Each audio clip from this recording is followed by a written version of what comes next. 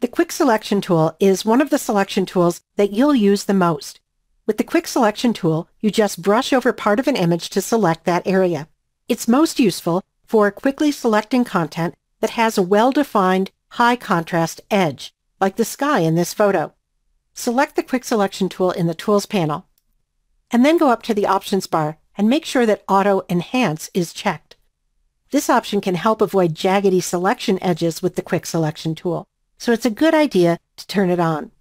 Notice that by default, the Quick Selection tool is set to the first option in the Options bar, which is Create a New Selection. And there's also an Add to Selection option and a Subtract from Selection option that we'll be exploring as we work. Now, go into the image and start painting in the sky. And as you do, the Quick Selection tool expands the selection and stops where it finds an edge, which is basically a place where dark pixels meet light pixels, like here where the sky meets the mountain.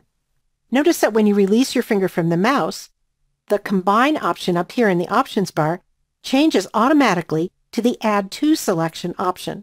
So if you don't get the entire area on your first swipe, you can just paint some more to add to the initial selection without having to manually switch to the Add to option, as you do for other selection tools, like the Marquee and Lasso tools.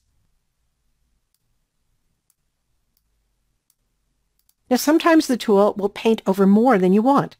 In that case, hold down the Option key, that's the Alt key on Windows, and drag over areas that you want to remove from the selection. Now that we have a selection of the sky, let's use it to darken the sky without affecting the rest of the image. Go to the Layers panel and click the Create New Adjustment Layer icon and choose Levels. In the Properties panel, go to the middle slider and drag it just a little to the right to darken the midtones in the selected sky. And that will make the sky look a little darker blue overall. Now let's try making a more complex selection with the Quick Selection tool. I'm going to select the background layer, go up to the Options bar, and set this to its initial Create New Selection option, and then I'll click and drag over this cliff on the right. That's selected a little more than I would like, so I'm going to clean up the edge of the selection by holding down the Option key on the Mac or the Alt key on Windows, which changes my brush to the Subtract from Selection option. And then I'll click and drag over the areas that I don't want to include in this selection.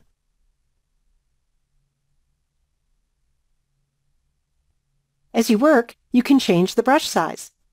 I want to make my brush smaller, so I'll press the left bracket key on my keyboard a few times. That's the key just to the right of the P key.